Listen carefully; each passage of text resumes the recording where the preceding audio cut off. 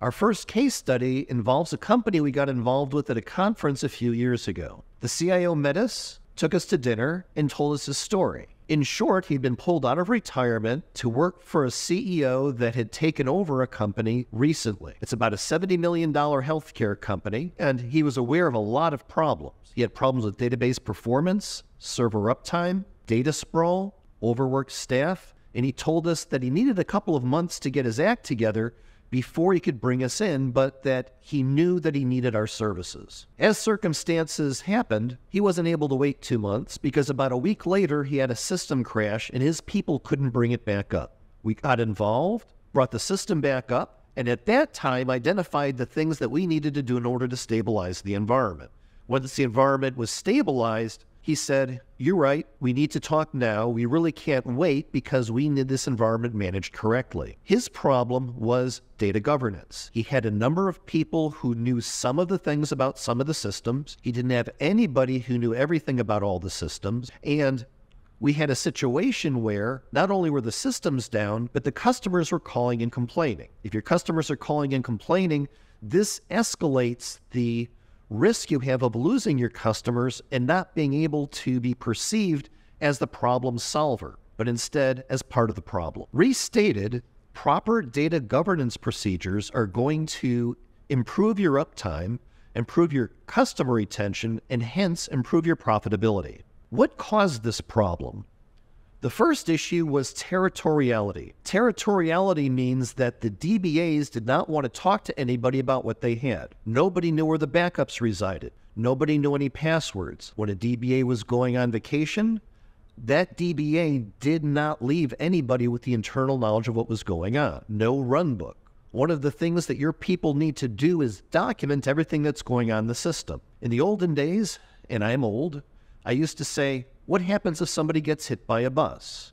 And I said that at a shop, and a week later, somebody got T-boned on his motorcycle. So now I ask the question, what happens when somebody wins the lottery, buys an island, and throws their cell phones into the water? You need to know that whether somebody is gone or unavailable, there is a runbook available, and the ability to recover from disaster on the fly immediately with whichever DBAs happen to be left. How did we solve this problem? First, we need to understand the environment. Once we understand the environment, we're going to document the environment. We're going to control and document the servers. By control, we don't mean that we are going to keep people out of them, except for the people who should be kept out of them. Because one of the things that we identify almost every place we walk into is that permissions and security is way too broad. Next, we tune everything. How can we properly right-size an environment?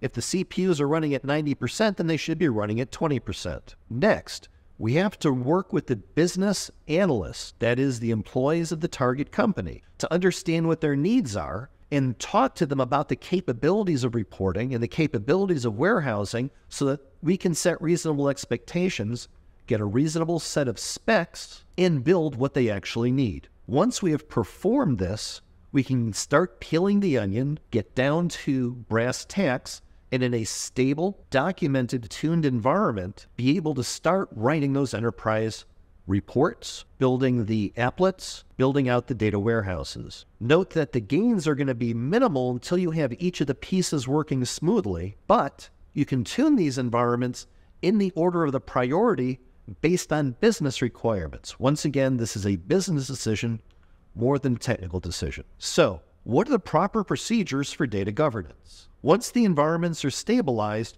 we're going to begin tuning.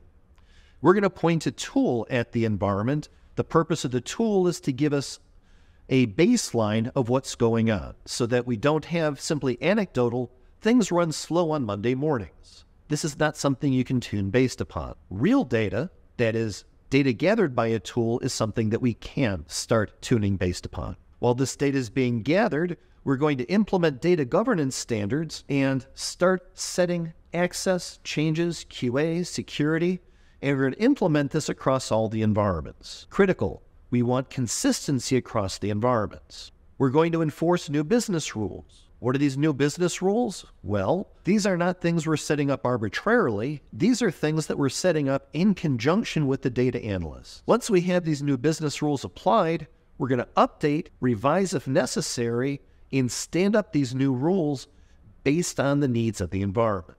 Next, we're going to create processes, and note we're creating processes. We're not doing any of this dynamically.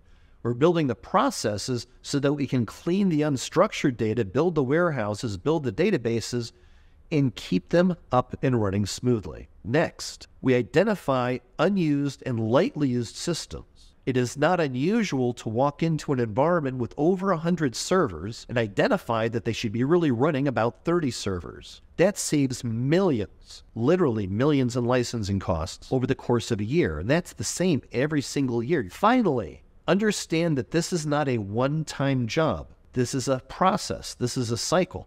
We go back to the beginning, tune, review, monitor, implement changes, look at the business rules, etc.